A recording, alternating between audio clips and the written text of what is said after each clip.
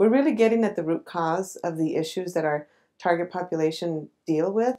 And I think we're going to make great strides and changes and great positive health outcomes and impacts. I believe that another reason why it's so meaningful for me to be part of the Wellness Foundation is that we have a collective belief that healthcare is a right. It's a right for all.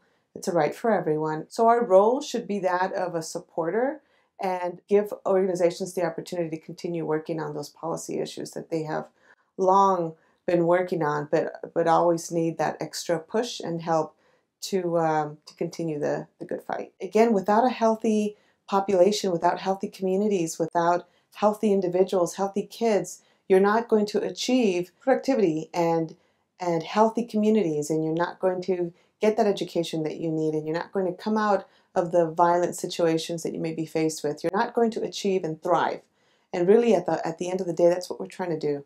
We're trying to promote thriving of our communities so that they can be productive members and achieve all the wonderful things that they strive to achieve in this wonderful country.